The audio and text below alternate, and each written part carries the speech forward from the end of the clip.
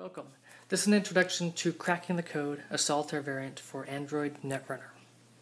You need to print out a mission card and then find some Scrabble tiles. And you're also going to need a cup to put the Scrabble tiles in. So first we need to find the tiles that match the letters in the code group section and the decryptor section. Start by sorting all your cards by type. Put all the upgrades in the upgrade tab, all the operations in the operation ops tab, and all the ice in the ice tab. Finally, we're going to combine assets and agendas into one stack and shuffle them and place them in the server. When the runner makes a successful run on the R&D, you're going to draw a tile. Look at the number result. Compare it to this. So here, the 1 is the server, so he's going to get either an asset or an agenda. 1 is also the most common result. On the corporation's turn, they're going to draw a tile. If the matching space for that tile is open, they're going to place it there. Otherwise, you can place it at any spot you want in this row. The number on the tile will tell you how many credits the corporation gets. Underneath it will tell you what actions they can take. So this is where you put your R&D under the card. You're going to put servers to the right of the card. To find out where the ice goes, we draw another tile. Here the result is a 3, so we look down here. It says R&D, so we'd put the ice here. If we'd drawn a 4, we would put it the least protected server from the right, so that would be this one. So it's R&D and then servers going this way. The tiles for the check are put back, and that would be the end of their turn. Each turn, the corporation will keep drawing tiles. For instance, this tile spot is already filled, so they have to put it somewhere else. Let's go advancements. Advancements work a little differently. The advancements tokens are placed on your corporation card, and it can be used on any card that requires advancements tokens. Whenever you reveal a card that needs advancements tokens, they're immediately moved over. Another change is upgrades. Upgrade cards are installed on your corporation card and will affect all servers. The game ends when the corporation has filled in all these slots. This code group represents the corporation trying to track you down and find your location. Once they've filled in all these, they know where you are and they're sending someone to get you, so you have to jack out and run for it.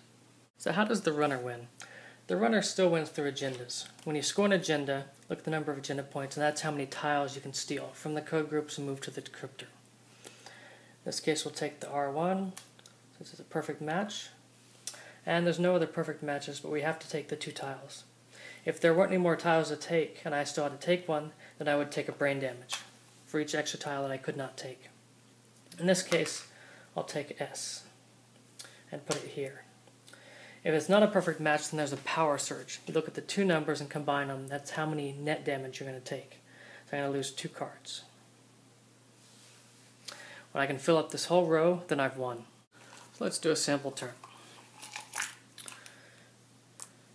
Draw a tile. I'm going to get 3 credits and an ice. Normally we draw to see where the ice goes, but there's only R&D, so we're just going to put it there. Next we get an ops. Going to happen immediately, so we're going to pay for the ops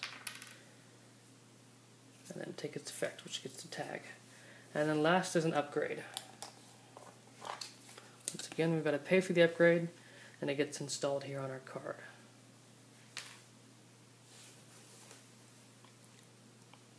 Now the runner is going to take his turn, and now it's back to the corporation. So now we get 1 more credit and 2 advancement tokens. So if they can build up enough advancements, then they can steal agendas as they're revealed. Runner would go again, and here we have a tile that does not match. So the runner gets to decide where he wants to go. There's no servers out, so we'd probably pick one that is unprotected. So in this spot, corporation is going to get 1 credit and is going to put out a server here. There's a chance that the ice may go to a spot where it will not protect that server, which would be good for the runner. let's look. It's going to least protected from the left.